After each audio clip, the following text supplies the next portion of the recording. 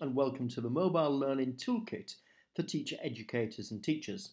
My name's Kevin Burton and I'm the coordinator for the Mobilising and Transforming Teacher Educators Pedagogies project. This is an Erasmus Plus project that was funded by the European Commission in 2014. And the project team includes universities from 5 countries.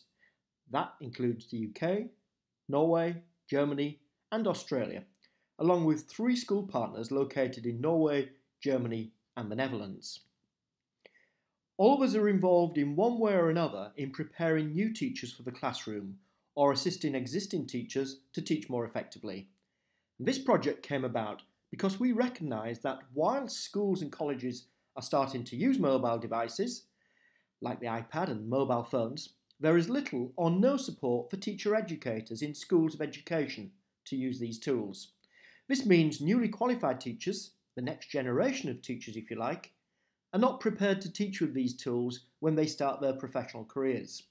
So by targeting teacher educators and the university institutions they work within, we believe the Mobilising and Transforming Teacher Educators project has the potential to impact on new teachers, schools and ultimately students, far beyond the original project team. So what is mobile learning and what is the Mobile Learning Toolkit, and, more importantly, why would you be interested in using it? Let's start by looking at the individual elements that make up the toolkit before we consider how you might use it in your own practice. The toolkit consists of 5 separate elements that are shown in this diagram, and for the purposes of this tutorial we're examining each of these elements separately, but we should stress that the toolkit is designed to be used in its totality, and to make this more convenient and easy to use, we've located the entire toolkit, which is free for users anywhere in the world, on a website, and I'll provide you with the address in a moment. So these are the separate parts of the website and the toolkit that it illustrates. First of all, a framework, a pedagogical framework. Secondly, a set of survey tools that can be used to evaluate both your own and your students' use of mobile technologies. Thirdly, some exemplar video case studies showing how other teacher educators have used mobile technologies. And finally, a number of other resources, including a set of iBooks and a rubric for evaluating apps. The 5th element, shown here, is an online course. This online course is free and this will be available and run over a 6-week period. Additionally, any university or school can adapt and adopt the course for their own context. And this is the website where you'll find the toolkit. So let's have a look at the individual elements of the toolkit. The toolkit came about as a result of collaborations between academics at the University of Hull and the University of Technology in Sydney. And in 2012, we produced this paper which examined how teachers and teacher educators were using mobile technologies to support the learning of their teachers.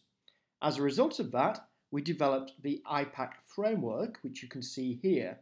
And this framework is grounded in what we call a socio-cultural approach to learning, since we believe that learning is something individuals construct in collaboration with each other and with the mediation of cultural tools, such as a mobile device. The second element we're looking at here is the survey tool, and this allows both teachers and students to survey their current use of mobile devices. So if you're involved in teacher education, you may find this a useful starting point for locating what you're currently doing and also how the students believe your use of mobile devices matches up to the framework. And these are the 2 survey tools, one for the teacher and one for students. Now the third element is what we call the matrix, and this is associated with a series of video case studies which we've produced, and here you can see how these case studies are located within the toolkit. So for example, if you've completed the survey, The feedback from the survey might direct you to look at one of these particular scenarios. And if it happened to be in the area of authenticity, you might select the history scenario, which we can see here. You would then be able to view this scenario, as we'll see in a moment. So there is the history scenario, and by clicking on that, we're taken to this page, which gives you more details about that scenario, including the elements of the framework that it matches. They're on the right-hand side, and illustrating here the elements of the framework that it matches to. And then, of course, the video scenario itself. To directly compare something like a map straight in front of you and be able to interact with it whilst you're at the site is actually really handy, to be able to get like points of view and to be able to position yourself in terms of actual warfare. Research. The fourth element of the toolkit consists of additional resources which we've produced to help you understand mobile learning better and to help your students to use it more effectively when they go into schools to teach. The first of these is a series of interactive multi-touch books that some people called iBooks. The partners in the project have authored all three of these books, and each relates to a different aspect of mobile learning. So, for example, the first one illustrates how students can make their own books. The second one identifies what's really interactive about using these interactive multi-touch books. And the third one looks more generally at case studies of educators who have used books and mobile devices in their practice.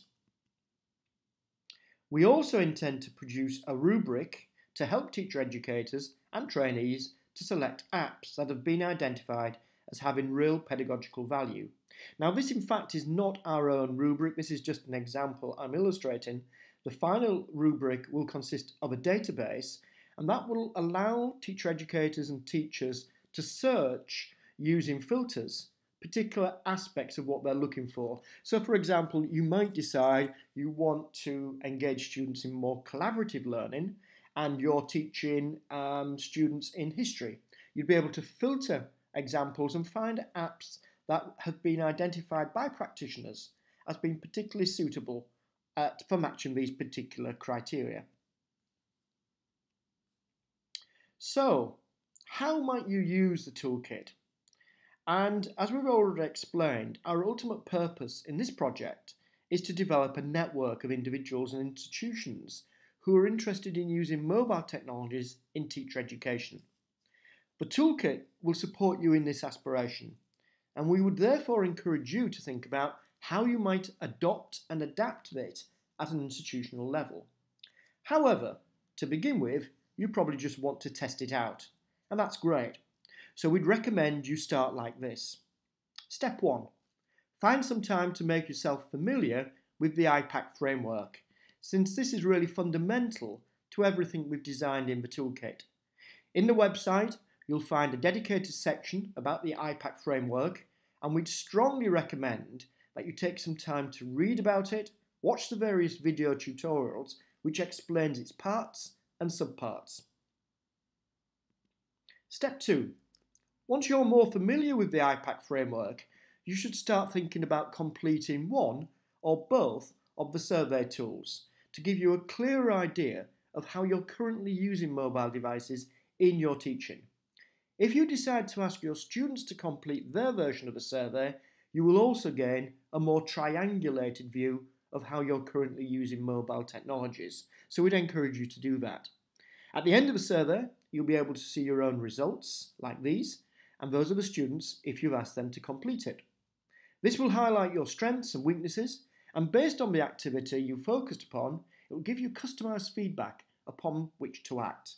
So this takes us to step 3. Step 3. Collect more information. You'll now have more reliable information upon which to develop and build your skills and understanding in the use of mobile technologies. This gives you a number of possible choices. You might decide, for example, that you want to strengthen one of the areas where your scores were lower. You could start this process by searching the matrix for video case studies that are located in the area where you want to develop. Watch the video case studies and think about their relevance to your own context. Alternatively, you might decide to read about what other teacher educators are doing, in which case the interactive multi-touch books might be a good starting point for this exploration. You might also want to focus on exploring some apps that can be used in particular pedagogical ways. So we'd encourage you to look at the app rubric and the database that's been associated with it.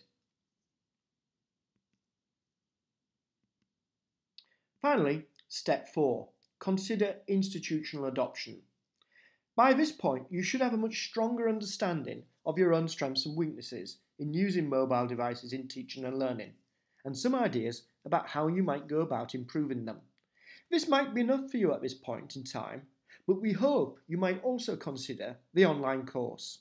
This will help you to further develop your understanding and awareness of how mobile devices can be used in teacher education, and will also provide you with valuable skills and networking opportunities to meet other educators working in a similar context.